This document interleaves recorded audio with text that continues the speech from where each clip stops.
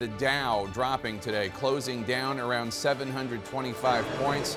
It started slipping at the opening bell and never looked back, at one point hovering around 1,000 points in the red. Today marks the biggest drop so far this year. The sell-off fueled by growing fear of the COVID-19 Delta variant and the alarming rise in cases everywhere in the U.S. due to so many millions of Americans not getting vaccinated. Investors are afraid the surge in the virus will hurt the U.S. economic recovery. Airlines such as United, Delta, and American were hit especially hard today, as well as other companies tied to the economic recovery, such as General Motors and Caterpillar.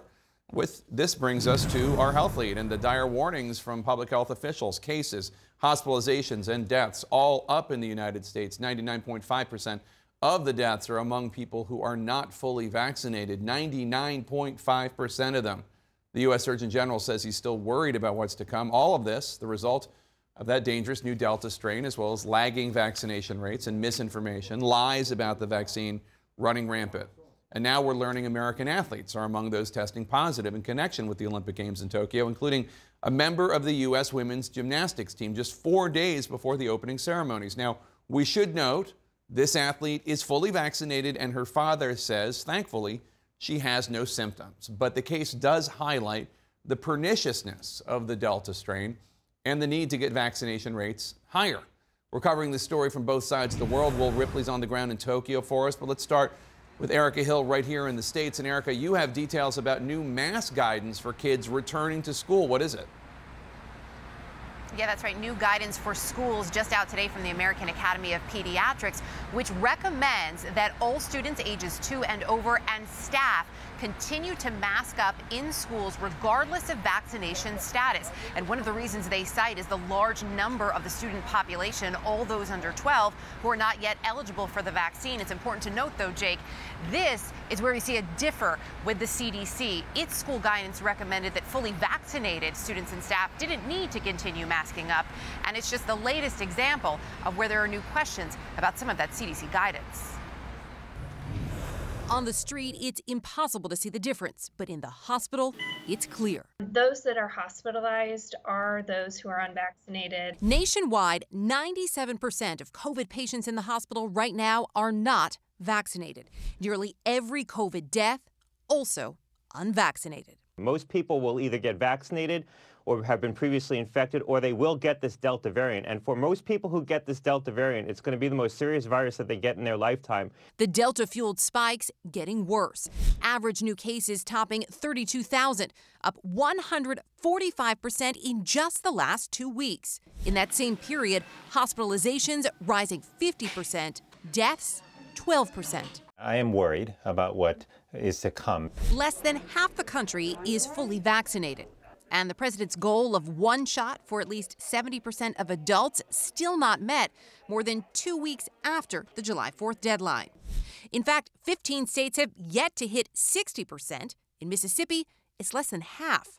If we don't get a significant proportion of these recalcitrant people vaccinated, you're going to be seeing a smoldering of this outbreak in our country for a considerable period of time. With kids under 12 still not eligible for the vaccine, the American Academy of Pediatrics recommending Monday all students 2 and older and staff should continue to wear masks at school. The former Surgeon General urging the CDC to hit the reset button on its guidance, tweeting the agency should advise Americans to, quote, vax it and mask it in areas with rising cases. And President Joe Biden Monday seeking to clarify his view on Facebook's role in the spread of misinformation. Mr. President, you said last week that companies and platforms like Facebook are killing people. Facebook isn't killing people. These 12 people are out there giving misinformation. Anyone listening to it is getting hurt by it. It's killing people. It's bad information. My hope is that Facebook, instead of taking it personally that somehow I'm saying Facebook is killing people, that they would do something about the misinformation. But with so much misinformation, concern growing that hope may be too little, too late. One more note on masks here in New York City. Mayor Bill de Blasio was asked again today about the possibility of a mask mandate returning to the city. He said the focus right now, Jake, is on vaccinations, noting that masks do work, but in his words, they don't get to the root of the problem. As of today, according to the city, just over 53% of the total population of New York City is now fully vaccinated. Jake? All right, Erica Hill, thanks so much. In Tokyo, the number of COVID-19 cases linked to the Olympic Games is now 61. Including some athletes who were already living in the Olympic Village. Let's bring in CNN's Will Ripley live for us from Tokyo. Will, the games are set to start Friday. What are officials there saying about the growing number of COVID cases?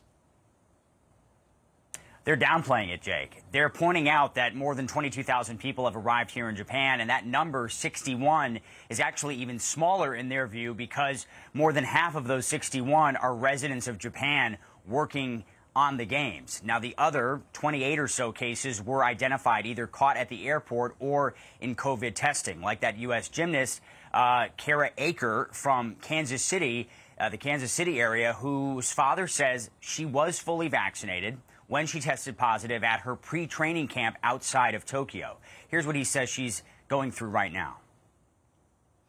I know she's disappointed, but at this point, she's just... She said she's kind of bored because she's stuck in her room, not being able to do anything. She can't practice or anything like that. So she says she's bored and just looking forward to coming home. I don't think, like I said, the biggest disappointment is that, this takes her out of it completely.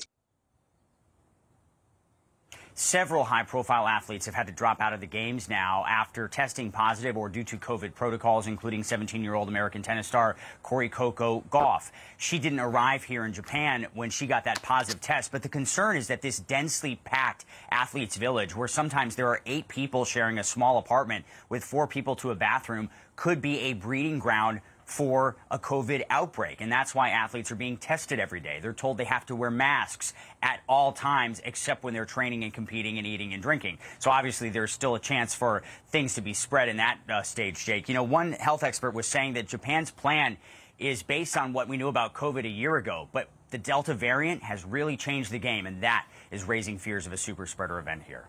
All right, Will Ripley, thank you so much. Live for us from Tokyo. Let's discuss all this with Dr. Ashish Jha. He's the Dean of Brown University School of Public Health.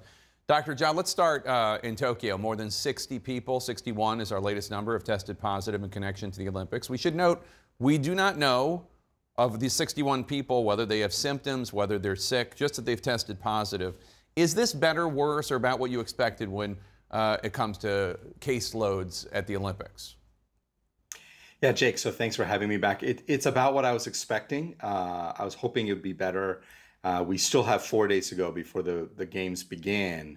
And I think a lot of us are worried, given how many unvaccinated people there are at Olympic Stadium or Olympic Village, that you're going to see more spread of this virus in the days and weeks ahead. And there's no requirement that athletes get vaccinated. If First Lady Jill Biden is headed to Tokyo on Wednesday, would you advise her not to go, given what we're seeing? No, if she's vaccinated and everybody around her is vaccinated and they practice some basic public health measures and avoid large crowds, she'll be fine. What I'm really worried about is all those unvaccinated athletes and others who really are at risk being in that place. Here in the States, nearly all of the COVID cases, hospitalizations, and deaths we're seeing are from unvaccinated people. I think it's like 97% of hospitalizations, 99.5% of COVID deaths. We're hearing about more breakthrough cases. The U.S. gymnast, just one example. Should vaccinated people be concerned? So largely, no. I mean, look, largely, if you're a vaccinated person, you may get a breakthrough infection. You may feel lousy for a couple of days.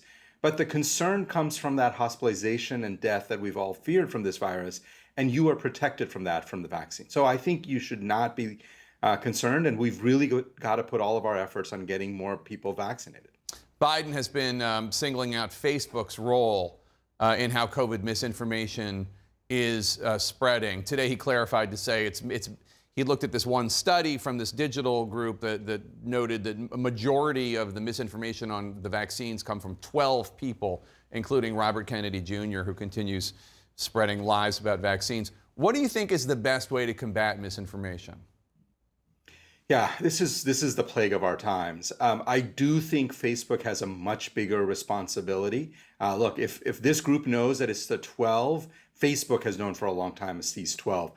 They don't have to give them a platform. You don't have to give a platform to people who spread lies in the middle of a global pandemic. Like Facebook could just do that. They have chosen not to. So I think Facebook could do that. I think other social media platforms should be doing more.